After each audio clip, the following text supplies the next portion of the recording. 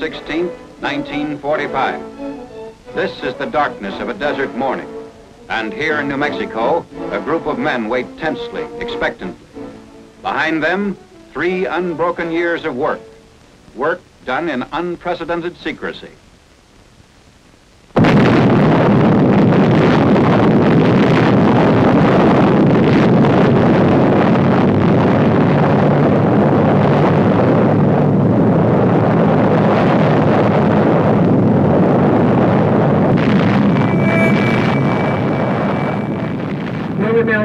The New York Times reporter. He said, on that moment hung eternity. Time stood still. Space was contracted to a pinpoint. It was as though the earth had opened and the skies split. One felt as though he had been privileged to witness the birth of the world. To be present at the moment of creation when the Lord said, let there be light.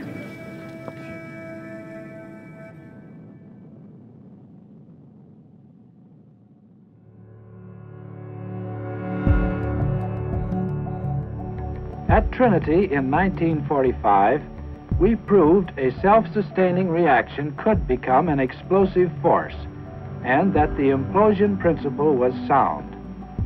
We had a starting point.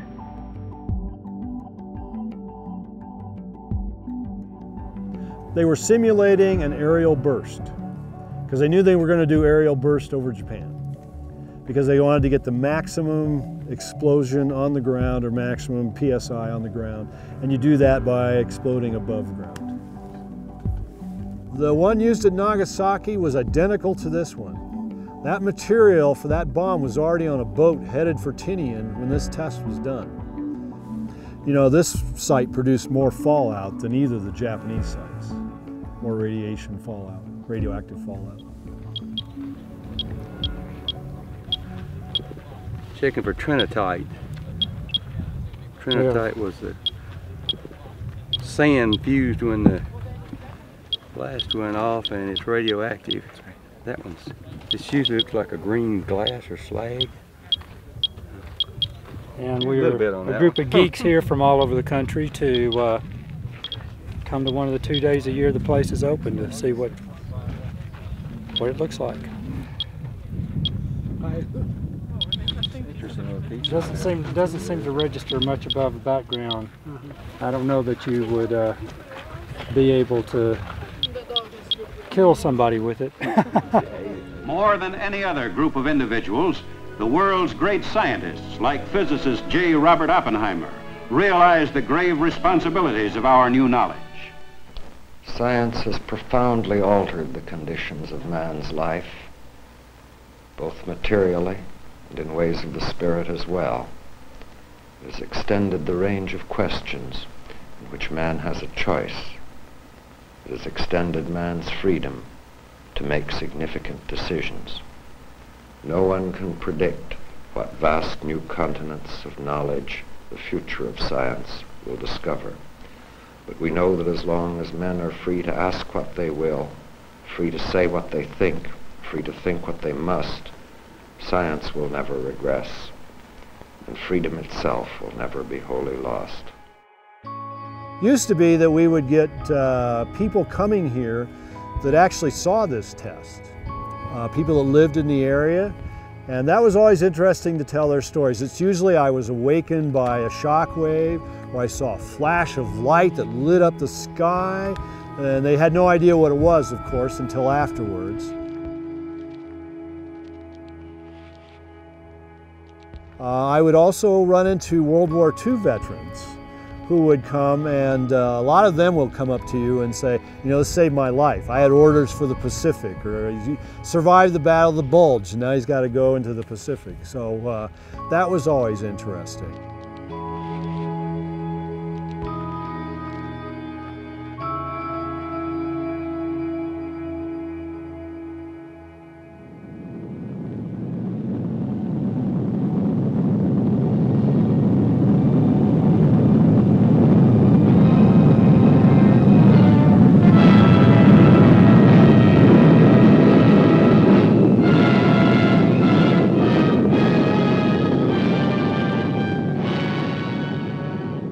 technology can be used for a wide range of things. You can make big things that go boom, and you can also make things that research the universe and are no direct threat to anybody. The goal of astronomy is to resolve the physics of distant objects.